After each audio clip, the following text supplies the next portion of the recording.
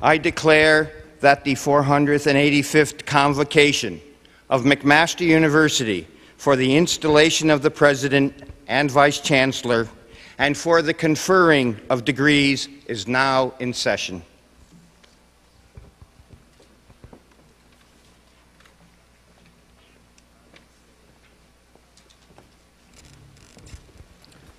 Please be seated.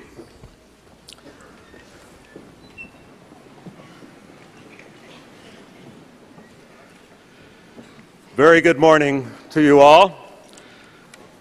President and Vice-Chancellor-elect, Chairman of the Board, special guests, Madam Provost, University Vice Presidents, Deans, our honorary graduate,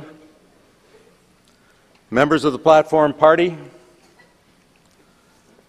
graduands, ladies and gentlemen, a very warm welcome to this 485th convocation of McMaster University.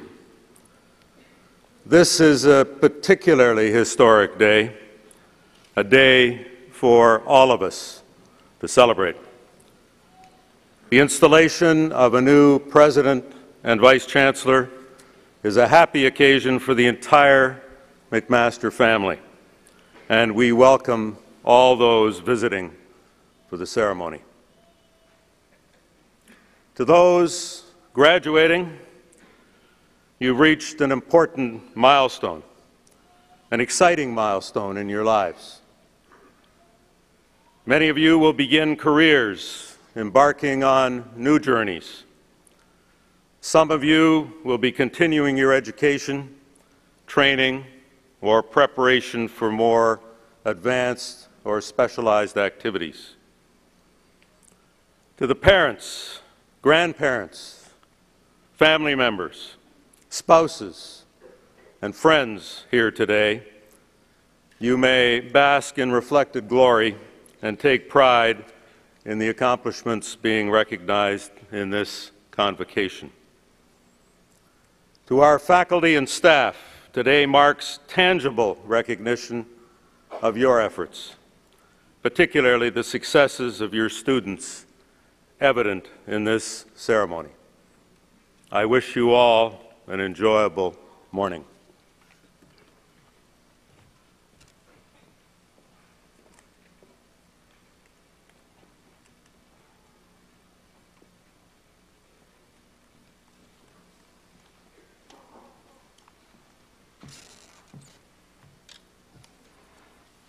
Mr. Chancellor, I have the honor to certify that the Senate of McMaster University on October the 14th, 2009, voted to nominate Patrick Deane to the Board of Governors as President and Vice-Chancellor of the University, and that on October the 15th, 2009, the Board of Governors unanimously accepted the nomination.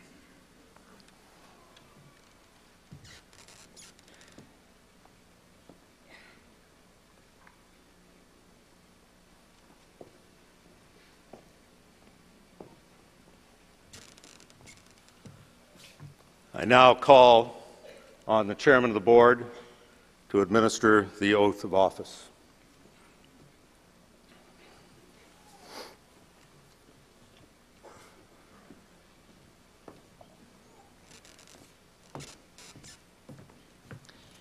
I now ask Dr. Deane to come forward.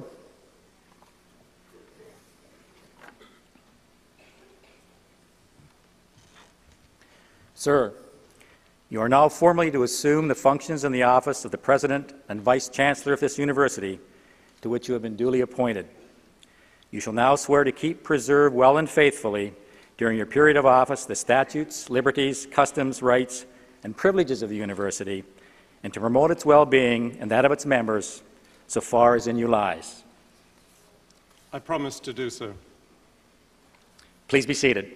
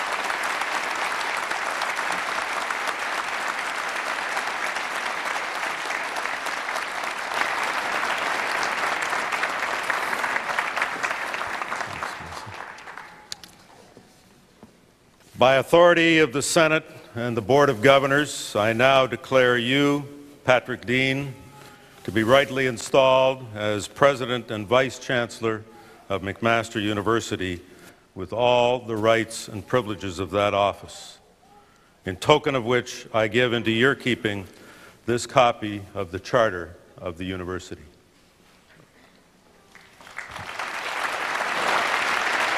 Congratulations.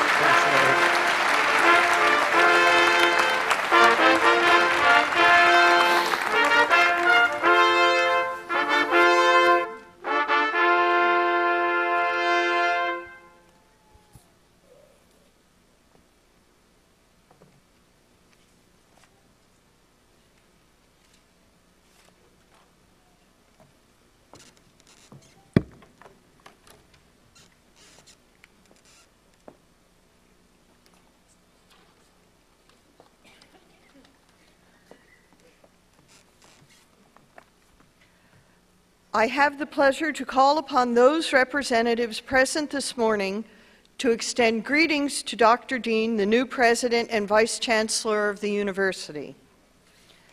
On behalf of the Government of Canada, Mr. Deane Allison, Member of Parliament, Niagara West, Glanbrook.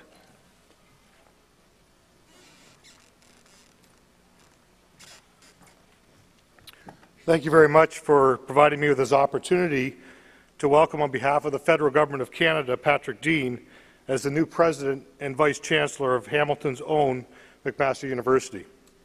In a recent Globe and Mail interview, Dr. Deane was quoted as saying that he has a very powerful feeling about the importance of universities to their communities, not only as engines of prosperity, but as cultural and ethical resources to the community.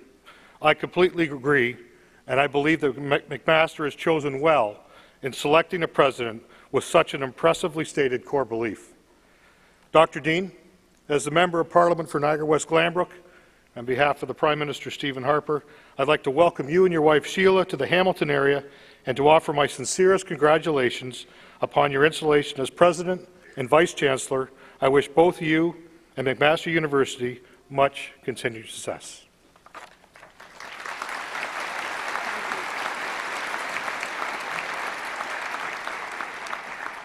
On behalf of the Canadian Sister Institutions, Mr. Paul Davidson, President, Association of Universities and Colleges of Canada.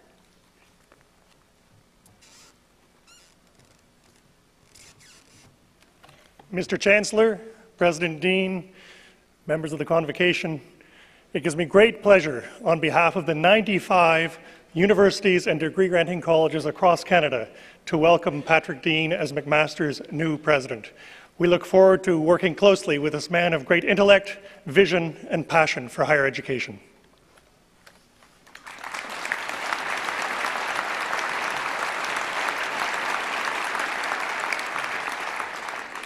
On behalf of the Ontario Sister Institutions, Dr. Amit Chakma, President, the University of Western Ontario.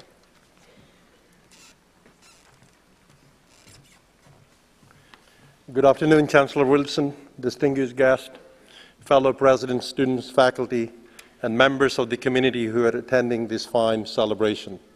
I'm here today bringing greetings and heartfelt congratulations on behalf of Bonnie Patterson, President of the Council of Ontario Universities, and all of the COU member institutions, to Dr. Patrick Deane and the McMaster community. We are delighted that McMaster has chosen a thoughtful, measured, and wise man, one who already had contributed much to higher education in Ontario and beyond. Patrick is not a stranger to his colleagues at COU. Indeed, we are thankful that he was not going far when we heard that he was leaving his former posting at Queen's. Patrick has played an important role in numerous initiatives to improve the student experience at the institutions he has served, and he continues to provide his guidance and expertise on these issues in his new role at McMaster. He's a great leader for McMaster and one who I know will build on the vision and leadership of his distinguished predecessor. So Patrick, on behalf of COU and your colleagues at COU Council, please accept our very best wishes. we look forward to continuing to work with you to advance higher education in our great province. Enjoy this very special day. Before I finish, Patrick, let me also take this opportunity to bring warmest greetings from your alma mater, your friends and colleagues at Western, where you had served a distinguished career as a professor and in many other roles. I'm, however, sorry to say that our Mustang football team has spoiled your installation year. If this is of any consolation, you are not alone, because McMaster football team did the same thing during my installation year last year.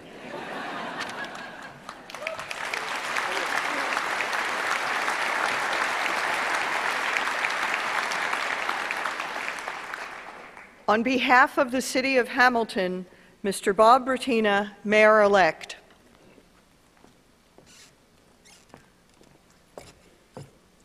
Chancellor Wilson, President Deane, members of the convocation. One of the most critical relationships in the growth of a city is the relationship between its university and the city governance. And I am delighted that we are beginning a journey at the end of which I think both President Deane and myself and everyone involved with the university and the city of Hamilton will be pleased that our city has finally realized the potential that we have talked about for so many years.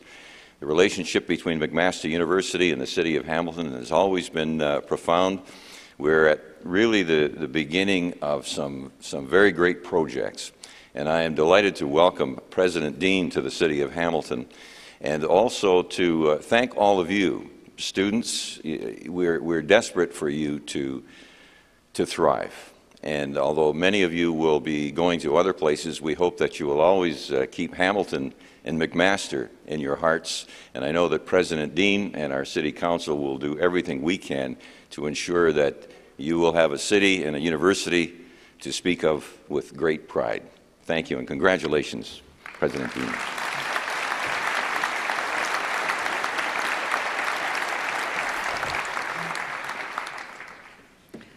On behalf of the federal granting agencies, Dr. Suzanne Fortier, President, Natural Sciences and Engineering Research Council of Canada.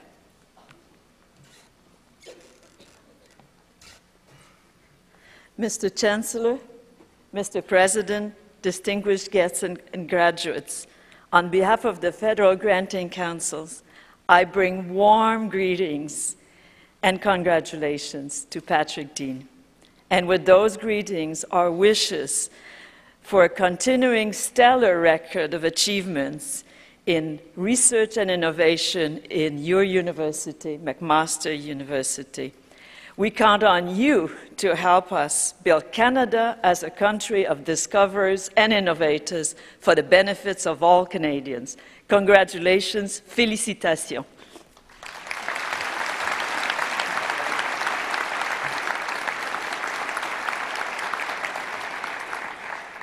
On behalf of Mohawk College, Mr. Rob McIsaac, President, Mohawk College.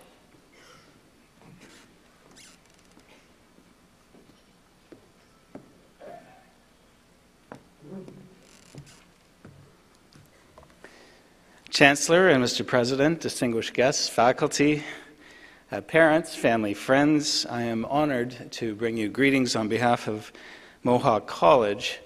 And to you, the graduating class of 2010, in the words of that great philosopher, Dr. Seuss, congratulations, today is your day. You're off to great places. You're off and away.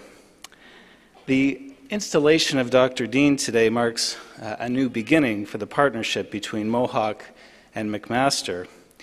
This is a relationship broadly regarded in the province of Ontario as a model for collaboration between colleges and universities. It is a relationship built on the strength of will of succeeding presidents of each of our institutions and nurtured by caring and progressive faculty members.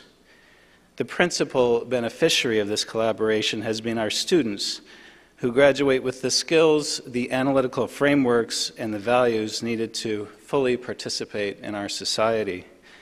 I believe that based on the meetings I have had with Patrick, to date, in the fast friendship we have struck, there is so much more we will accomplish in the years to come. Patrick, on behalf of Mohawk College, welcome and congratulations. We are absolutely delighted you are here. Thank you.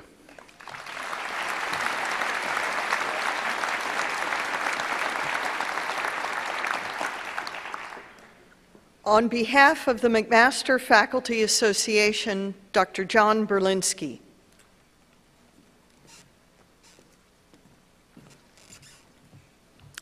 Mr. Chancellor, honored guests, colleagues, graduands, families, and friends of McMaster. I'm here today representing the faculty of McMaster University to welcome our new president, Patrick Deane. McMaster's faculty, like faculty everywhere, are a diverse group representing many disciplines and many points of view, more often than not conflicting. And so it is significant that this group stands united in welcoming Patrick Deane, a humanist and a scholar, a seasoned administrator, and a committed colleague, as their new president. So we welcome you today, Patrick, at the start of this new journey. It's great to have you on board.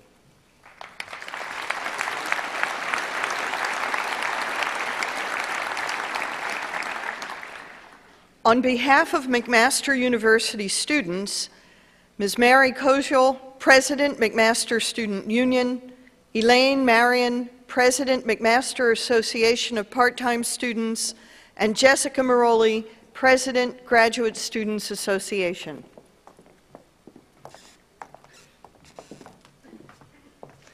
It's an absolute privilege to address Dr. Deane on behalf of students on this very special occasion. One of the things that makes me most proud as a McMaster student is McMaster's ongoing dedication to being a student-centered, research-intensive university. In his short tenure here, Dr. Deane has already demonstrated a remarkable commitment to these values.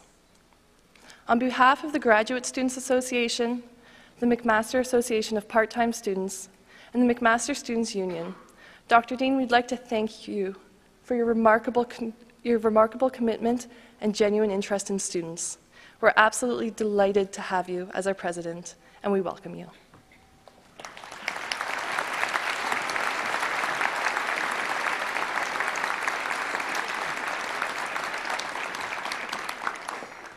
And on behalf of the CAW Local 555, Mr. Matt Root, President.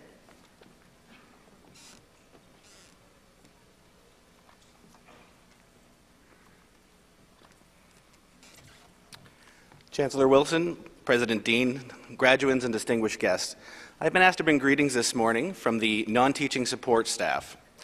University is where achievements are made by groups of people rather than individuals alone, and our members are proud to be a part of the McMaster team and are committed to working together to achieve excellence.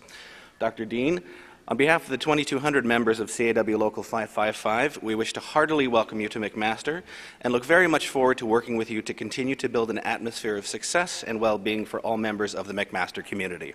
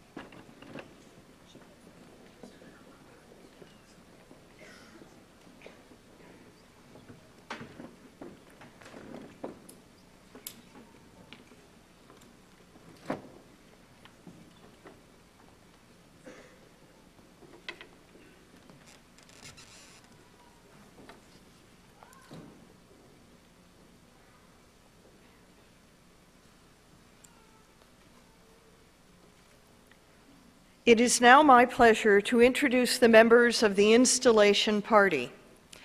Representing the University of Prince Edward Island, Dr. Luke Chan.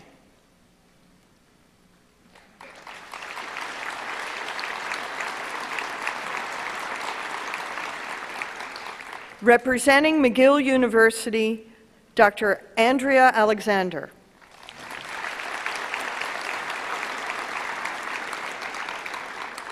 Representing the University of Toronto, Dr. Patricia Howard.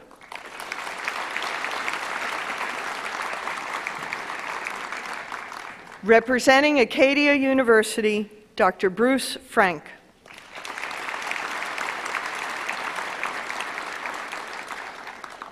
Representing Mount Allison University, Dr. Michael Fox.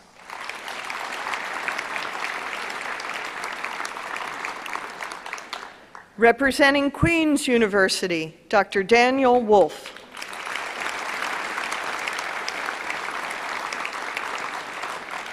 Representing the University of Manitoba, Dr. Frank Wong.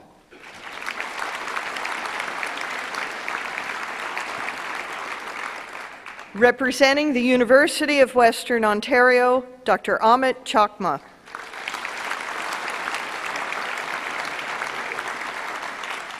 Representing King's University College, Dr. David Sylvester.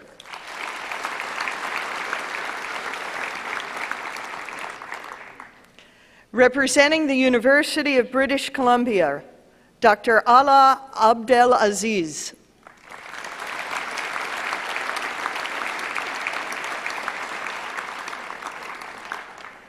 Representing Wilfrid Laurier University, Dr. Paul Jessup.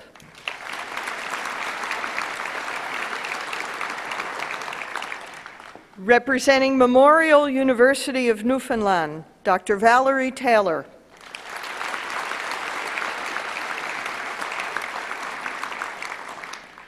Representing Carleton University, Dr. Graham Knight.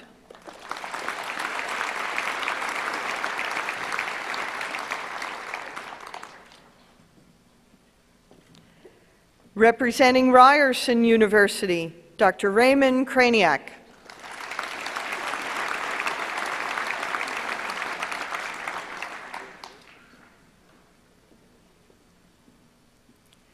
Representing the University of Waterloo, Dr. Susan Elliott.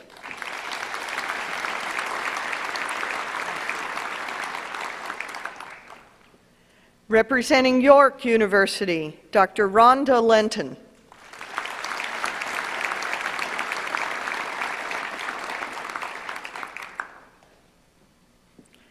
Representing Laurentian University, Dr. Robert Kerr.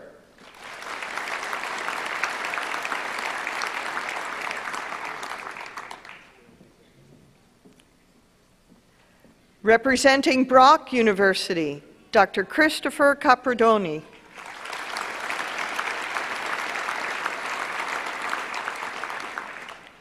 Representing the University of Guelph, Dr. Alistair Summerly.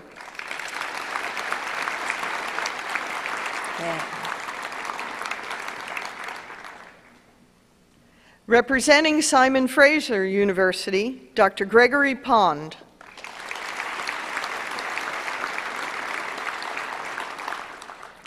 Representing Vancouver Island University, Dr. Janet Kavanagh.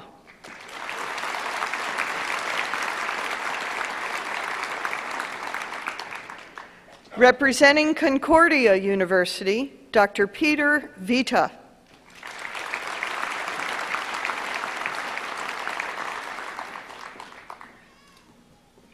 Representing Redeemer University College, Dr. Hubert Kreigsman.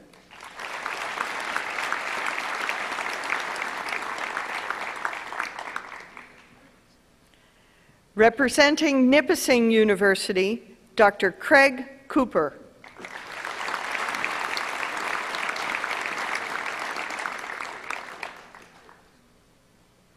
Representing McMaster Chancellor Emeritus, Dr. Mel Hockrig.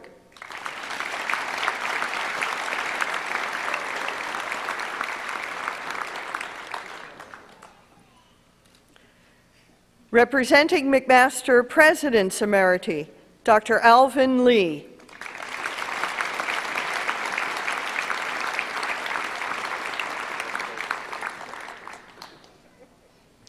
And representing Dalhousie University, Dr. Ian McLean.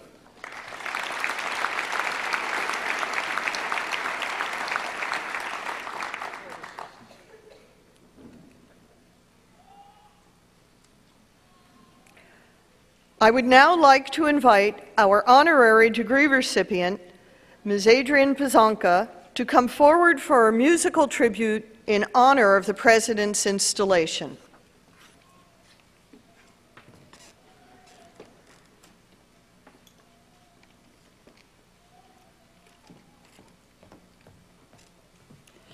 Good morning. This morning I'd like to sing to you a song called An die Musik, which means Ode to Music, and it's translated thus. O sweet art, in how many grey hours, when life's wild orbit ensnared me, have you kindled my heart to warm love and carried me away to a better world. Often a sigh escaping from your harp has opened up for me the heaven of better times. O lovely art, for this I thank you.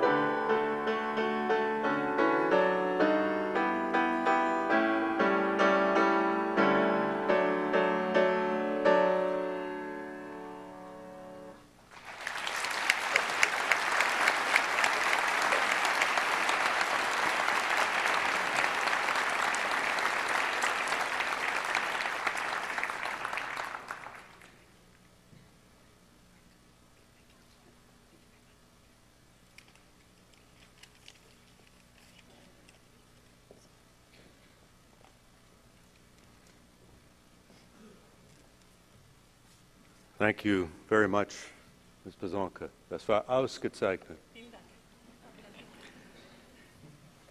I'd like now to invite President Deane, President and Vice-Chancellor Deane, to deliver the convocation address. President Deane.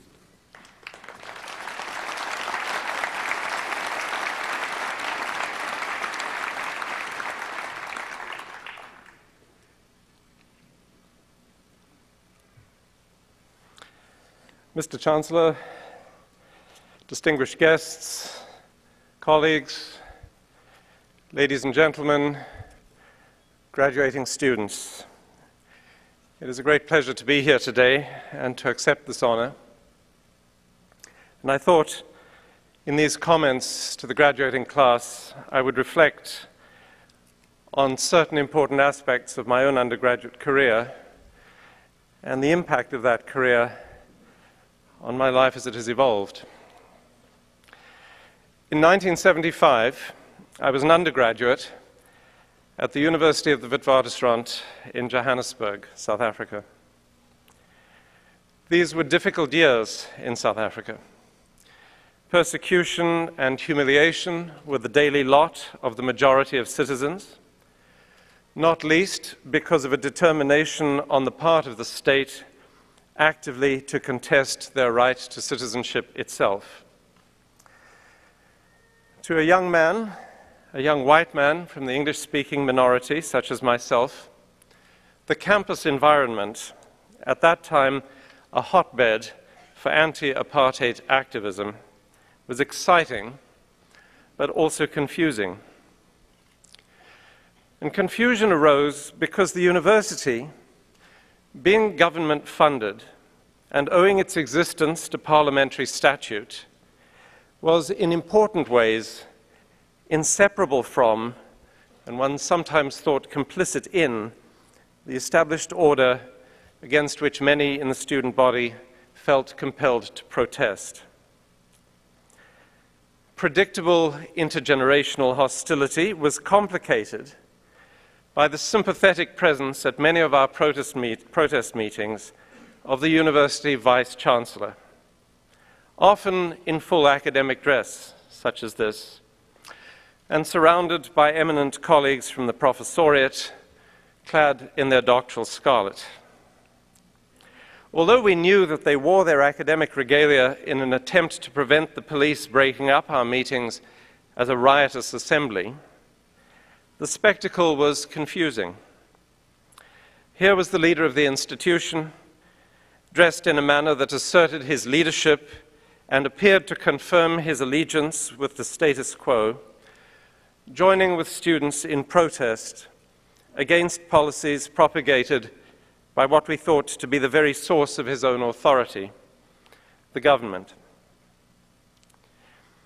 I have many vivid memories from this time, including one of Dr. Philip Tobias, the eminent paleoanthropologist, professor of anatomy, and world-renowned authority on human evolution, deftly slipping away through a cloud of tear gas, his billowing robe asserting in very stark contrast to the uniforms of rampaging riot police the elusive yet indomitable value of humane learning and scientific inquiry. Another memory from the same year is of the annual Academic Freedom Lecture given by Ronald Dworkin, soon to become famous as a philosopher of law and a constitutional scholar, teaching at Yale, New York University, and the University of London. In 1969, at the age of 38, Dworkin had been appointed to the chair of jurisprudence at Oxford. And when I heard him speak in Johannesburg, he was a passionate man in his mid-40s. This was a transformational experience for me, although I do not think I realized it at the time. Dworkin established his reputation as a critic of legal positivism, a doctrine derived from the work of Jeremy Bentham that asserts there is no inherent or necessary connection between the validity of law on the one hand and ethics or morality on the other. In 1977, he was to publish a book called Taking Rights Seriously, which expanded upon the notion of what he called law as integrity, which, as an undergraduate listener, I took to mean that there is a necessary epistemic connection between law and ethics or morality. This way of thinking blew away the clouds of confusion for me.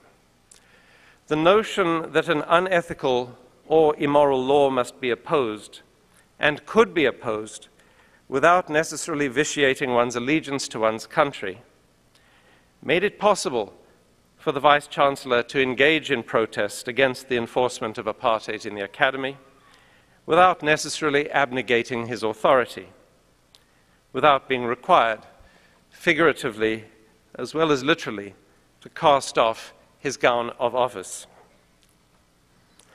The fundamental question was this: in whose name did he wear that gown? At one level, this was easy to answer, for as the presence of the ceremonial mace at convocation made clear, the right of the university to grant degrees came from the state. From what source, however, did he derive his authority to critique the state itself? And did all of us, students, faculty, and staff alike, derive our right to demur at injustice? If that authority depended upon the government of the day, it was obvious that he and we had no serious right to protest, and our activities were illegitimate.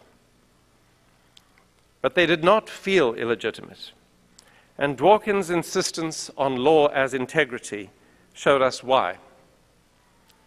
The authority upon which the university was built derived not from the monolithic state as temporarily constituted by partisan politicians, but from society as the constantly shifting sum of human experiences, aspirations, and contradictions.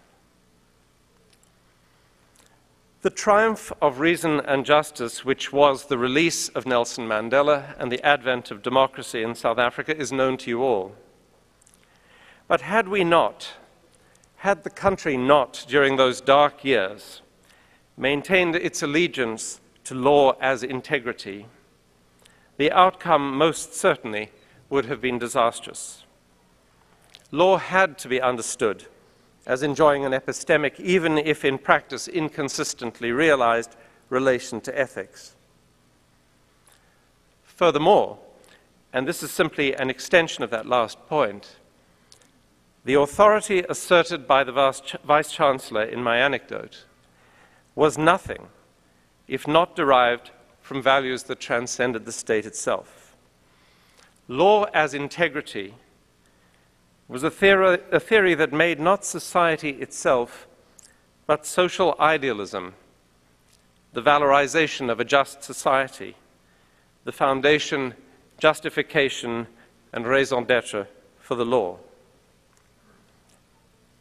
That, at least, was what I understood in the 1970s to be the import and application in South Africa at that time of Ronald Dworkin's thinking.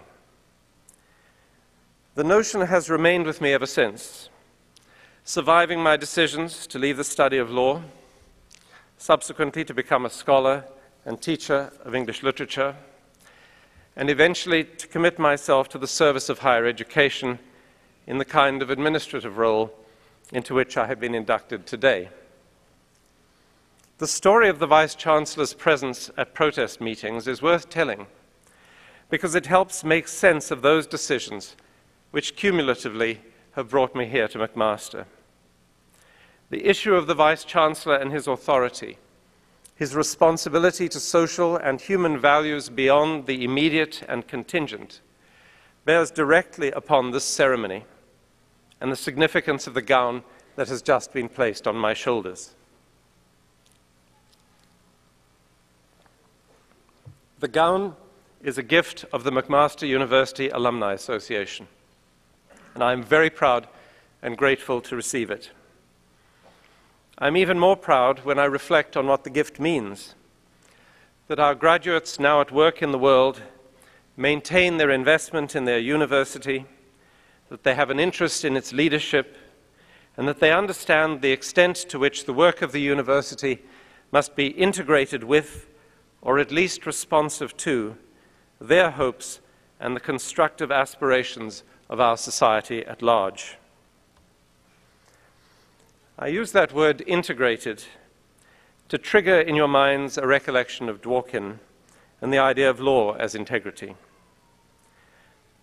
For insofar as the academic vestments of my Vice-Chancellor in Johannesburg in some way symbolized the dependence of law on ethics and morality, on positive civil aspirations, I invite you to think of this garment as a symbol of education as integrity, by which I mean quite simply the obligation we in the university must acknowledge to work constantly towards the betterment of our immediate community and broader society. In this province and in this country, those goals are frequently shared with government, but this is not always or necessarily the case, as the South African example attests. And for that reason, it is critical to be clear at all times about the source of university authority and about the different forms of that authority. I'm speaking this morning in commitment to the idea of service as an underlying value of the Academy.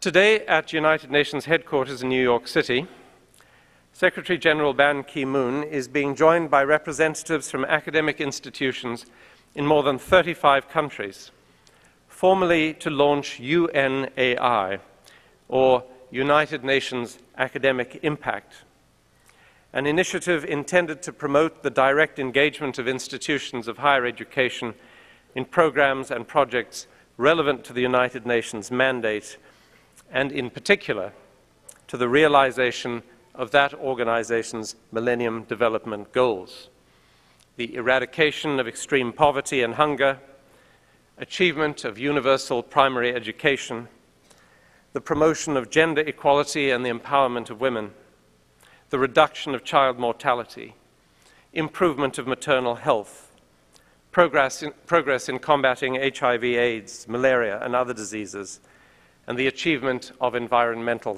sustainability. McMaster University joined UN Academic Impact soon after its establishment and is one of a relatively small number of Canadian institutions to be signatories. So it is appropriate that today, while sister institutions around the world are gathered in New York City to reaffirm their determination to improve the human condition through higher education, that we should pause to reflect on the way in which McMaster University contributes to that effort. Education as integrity. A somewhat mundane, though nevertheless profound interpretation of the phrase is that the practice of learning and teaching is nothing less than the embodiment of honesty and sound ethics. My faculty colleagues on the platform and in the audience would no doubt expatiate at length on the idea of an ethical pedagogy. And it is obvious that a powerful connection exists between the dominion of honesty and ethics in the classroom and the rule of those same values in society. Because the university derives its authority from higher human values and a committed civility, it furthermore goes without saying that the day-to-day activities of the institution need to reflect that commitment. Hence, collegiality and the principle of academic self-governance must be respected and reinforced, as must fairness, openness, and transparency, as well as the fundamental principle of academic freedom, which not only allows, but encourages dissent and disagreement. It remains astonishing to me, and an odd sort of consolation, that the apartheid regime in those difficult days in South Africa could never quite bring itself entirely to eliminate academic freedom. Even though you had to do so under supervision of a stern and disapproving librarian, you could read Marx's Kapital or the Communist Manifesto, and the Vice-Chancellor could put on his robe of office and tell the student body why detention without trial was indefensible in a civilized society and why the doctrine of habeas corpus had to be defended. Barbarism, evidently, is only rarely absolute.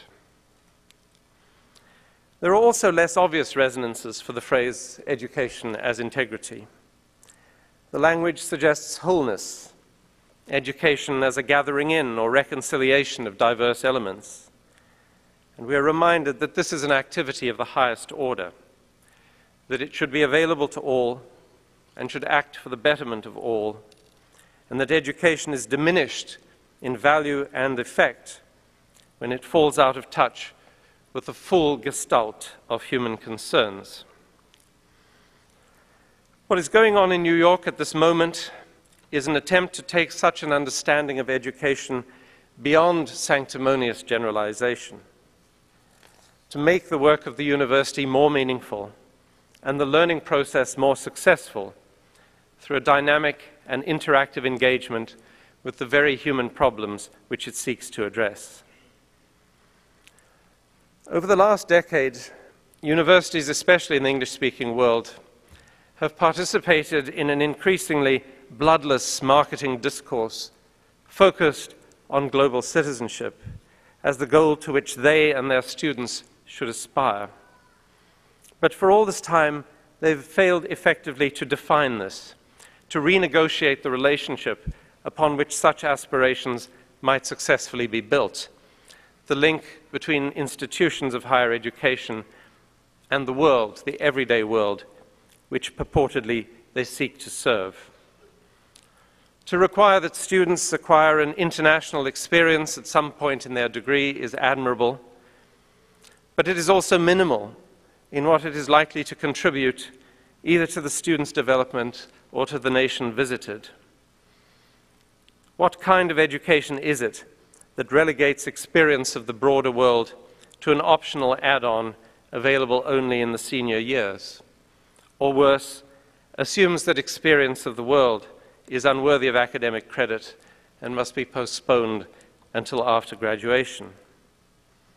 What kind of education assumes that the world begins, or at least demands to be reckoned with, only once you leave your national borders? And what kind of education leads students to believe that the world exists to provide an arena and a resource for their personal improvement? In New York today, the emphasis is on impact. What appears to be yet another conference on academic internationalization is in fact a significant departure from the discourse so far. The sponsorship of the United Nations at this event is in fact misleading. Although many nations are represented, nationhood itself is not directly relevant. The intention is to rally the universities of the world to focus on their obligation to address humanity and its most urgent needs. In certain cases, this obligation and the discharge of it will be transnational, while in other cases, it will not. McMaster University, as a signatory to academic impact, could certainly boast about our contributions to nursing in Pakistan or to the treatment of diabetes and related disorders in the Indian and Indo-Canadian population. But we could just as easily focus on the work of our researchers in addressing aging or poverty in the city of Hamilton.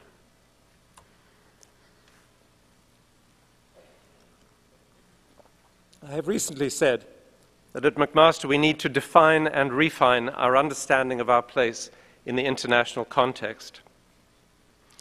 I do believe, though, that we must understand our international commitments as merely a subset of our encompassing human obligation, and it is in attending to the latter that we will find a firm and clear direction to follow. That obligation is not confined to the Millennium Goals of the United Nations, although they do provide a helpful hook on which to hang a more defensible vision for higher education. Universities are comprehensive, multifaceted organizations, and it is just as important to recognize the complexity of the interface between the university and society as it is the simple requirement that we derive at least one part of our authority from society and from the human dream of health, prosperity, civility, and cultural fulfillment. The community in which McMaster is situated is no less complex and rich than the university itself. The city of Hamilton and the university have grown up together, and there is no doubt that we have contributed to each other's success.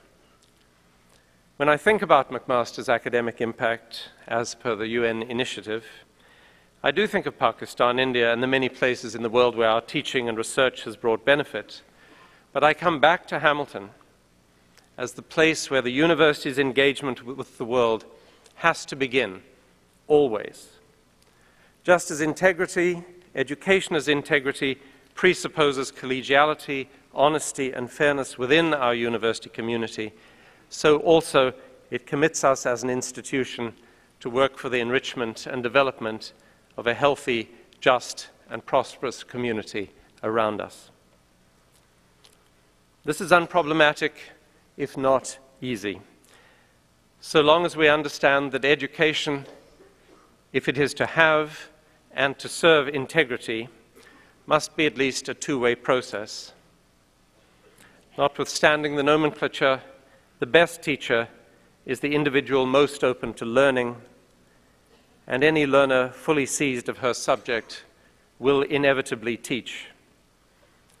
The object of study is that from which we learn, which observation opens a way to imagining the benefits that will accrue equally to our students and to the community when we explore the potential of service or experiential learning in the social sciences, in medicine, engineering, humanities, business, or science. To assert that global citizenship cannot be learned in a local context is simply wrong. Poverty on our doorstep is like poverty 4,000 miles away. While the cultural and socioeconomic determinants may differ, the nature of the human experience is similar, and it is possible to extrapolate from analysis of the local to shed light on problematic areas of the global. This is the gathering in and interconnecting function of education as integrity. In closing, and to illustrate that last point, I have one further anecdote involving my alma mater, the University of the Witwatersrand. This comes from a slightly later phase than that with which I opened, the mid to late 90s, after the arrival of democracy in South Africa and at the beginning of what turned out to be a major transformation in the system of higher education in that country. The Vice-Chancellor of the time, by then a different person from he with the penchant for wearing academic regalia while simultaneously breathing tear gas, was faced with a dilemma not unrelated to that confronted by his predecessor.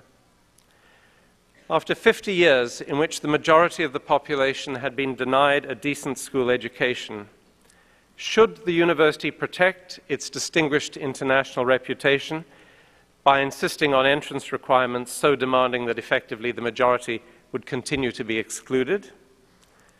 Or should the institution's global standing be sacrificed, perhaps temporarily, in order to address the immediate needs of a hitherto disenfranchised population? This was a real and for many a painful predicament, particularly since it pitted progressive social views against academic aspiration, sometimes within the same individual. But ultimately, the university acted as if Ronald Dworkin's argument from 1975 was still being heard. Integrity in education meant that international standing bought by betraying local interest was unacceptable. Advancement of the university that directly or indirectly hobbled the community in its quest for prosperity, civility, and justice was reprehensible. So, for a decade, the university concentrated its efforts on undoing, through education, the legacy of apartheid, after which it emerged once again onto the international community of learning. Today in Ontario, we face pressure to internationalize, and yet, as I've said earlier, it is unclear what should be the proper relationship between that global thrust and our local obligations. The universities daily face the challenge of accommodating the many students who wish to attend and are qualified to attend, and in all of this, the talk of accountability and of obligation looms large. to understand properly the question of the university's statutory commitment and authority, and the relation between that and our moral or ethical obligations will be fundamental to our prospects for success.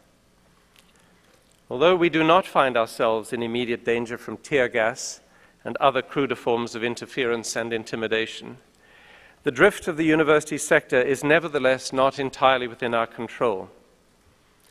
For that reason, education as integrity remains worthy of our vigorous advocacy and defense, and how urgently you would only understand if you had ever seen it under threat.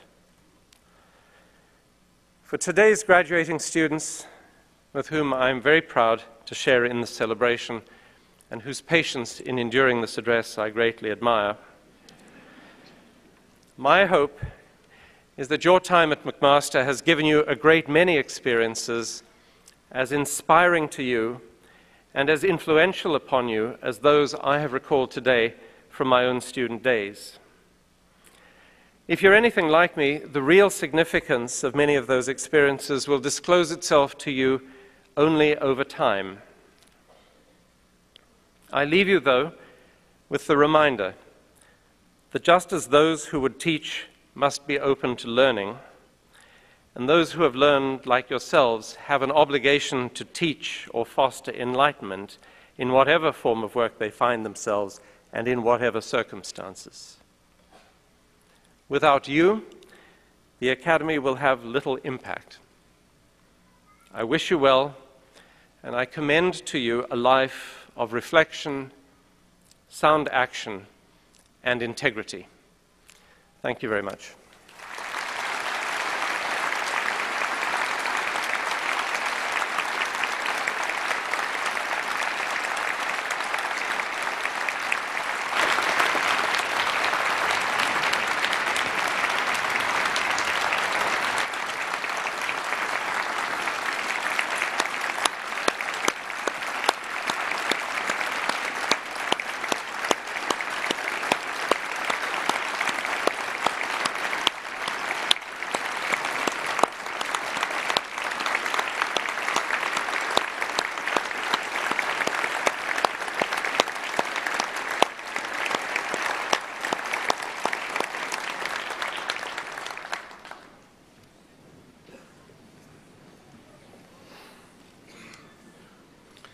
Thank you very much, Mr. President, for a very thoughtful, inspirational talk.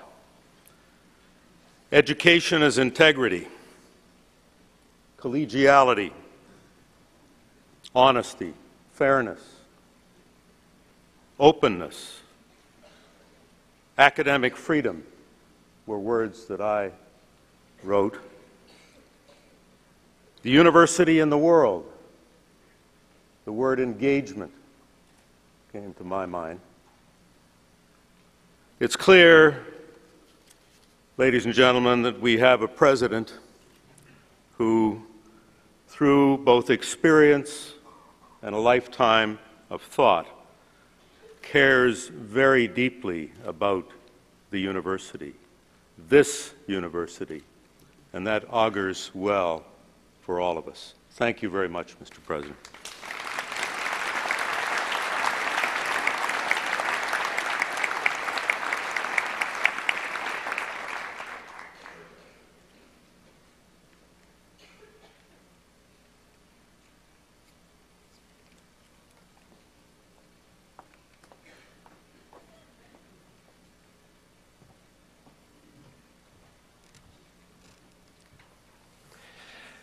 Mr. Chancellor, by the authority of the Senate of McMaster University, I have the honor to present Adrienne Elise Pizzonka. One of the world's leading operatic sopranos, Adrienne Pizzonka studied at the University of Western Ontario and the University of Toronto, but she has long been a member of the McMaster family. Her father, Waldemar Wally Pizzonka, is a two-time McMaster graduate who received an honorary degree from his alma mater in 1998. Today, Ms. Pizonka joins her father in that distinction, and they become one of a very small number of father-daughter honorary degree recipients in our university's 123-year history. Ms. Pizonka began her career at the Canadian Opera Company in Lady Macbeth of Mzensk in 1988. She would later return to the company for guest appearances such as 1994's production of La Bohème, in which she portrayed Mimi. In 1989, she moved to Europe, where she lived for nearly 20 years. She initially joined the Vienna Volksoper, becoming a member of the Vienna Staatsoper in 1991. Her critical and popular successes have been numerous, including her 1995 debut in the United Kingdom at the Glyndebourne Festival Opera. There, her performance as Donna Elvira in Don Giovanni brought an immediate invitation to return to sing the role of Arabella the following year. In 1997, she traveled to Buenos Aires to bring Tatiana to the stage in Eugene Onegin at the Teatro Colón. These are just a few of more than 30 roles in a repertoire that includes the work of Mozart, Verdi, Wagner, Janacek, Tchaikovsky, Beethoven, and Strauss. Ms. Pizonka has established herself on the great operatic stages of Europe, including the Royal Opera House, Covent Garden, La Scala, Munich, Berlin, and Paris, as well as respected festivals such as Salzburg, Bayreuth, and Lucerne. She has performed under the direction of the world's greatest conductors, including Sir George Solti, Sir Colin Davis, Zubin Mehta, Valery Gergiev, Kent Nagano, Nicholas Hanoncourt, Lauren Mazel, and Richard Bradshaw.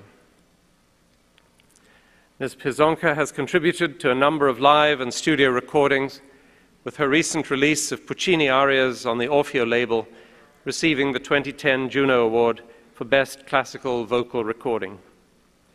That followed on the critical and popular success of a disc featuring her greatest Wagner and Strauss roles. Starring as Elsa in a 2009 recording of Lohengrin, Ms. Pizonka and her collaborators were recognized with the Disc of the Year Award and the Opera Award at the 2010 BBC Music Magazine Awards.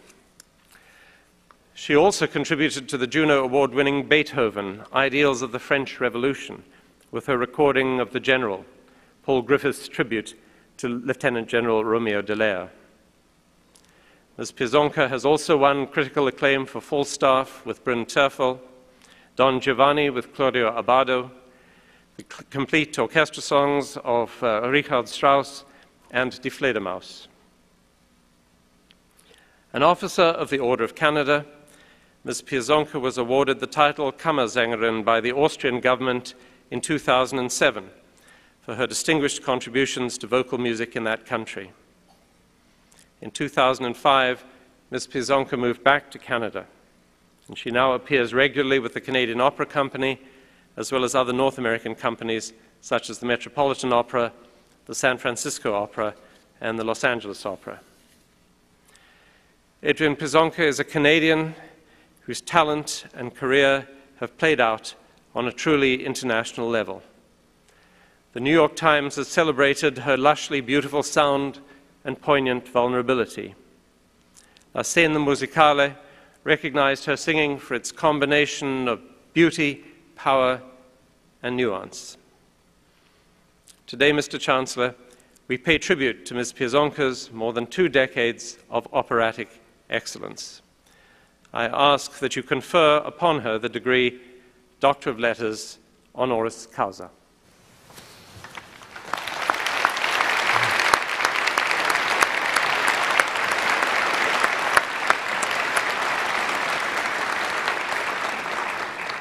Adrienne Pizonka, by the authority of McMaster University Senate, I have the great pleasure to confer upon you the degree Doctor of Letters honoris causa in McMaster University with all the rights and privileges pertaining to that degree.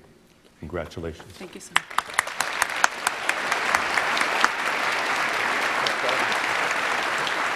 Please sign, Laura.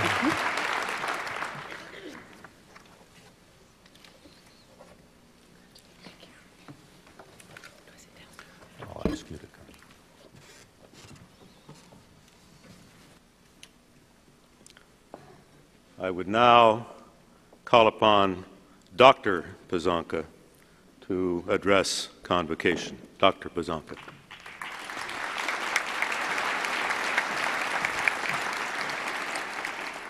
Thank you.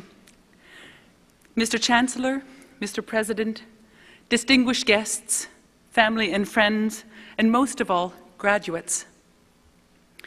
Let me begin by extending my congratulations to the new President, Mr. Patrick Deane. It is a great privilege for me to be here with you this morning to receive this honorary doctorate of letters and to take part in this extra special convocation ceremony. Although I spent most of my adult life performing and living in Europe, I'm actually a local girl. I grew up in Burlington, about 20 kilometers from McMaster, and I have a strong family tie to this university, as the President pointed out. Both of my parents attended McMaster, and I remember leafing through their old yearbooks and marveling at the fashions of the 1950s. My mother earned a Bachelor of Arts majoring in English in '54, my father a Master's degree of Physics in '57, a PhD in Physics in 1960, and the honorary doctorate in 1998. My mother was born in Hamilton and grew up in Westdale, and during my childhood we would often drive in on a Sunday afternoon to have dinner with my grandparents who also lived in Westdale. Growing up, we attended regular performances of the Hamilton Philharmonic on this very stage. As a teenager, I began studying voice and music theory at the Hamilton Conservatory of Music. So, although I didn't attend McMaster myself, I do feel connected to your academic community through my family history. In awarding me, an opera singer, an honorary doctorate, McMaster is thereby honoring and celebrating music and the performing arts. I believe it is vital that we continue to nourish and support the arts in all disciplines, and I was delighted to learn that McMaster may soon have a new liberal arts building on campus. Getting back to the first song I sang, which was all about sort of thanking music, and the last line was, "Oh, lovely art, for this I thank you." I'm full of thanks today as well. Thankful to music itself, which has been such an inspiration and joy to me throughout my life, to McMaster University for bestowing upon me this honorary doctorate, to my family, many of whom are here today to celebrate with me, and to my wonderful wife and daughter for their love and support. I'm going to sing now an aria from Puccini's Gianni Schicchi, and I think you'll all know it, O mio babbino caro.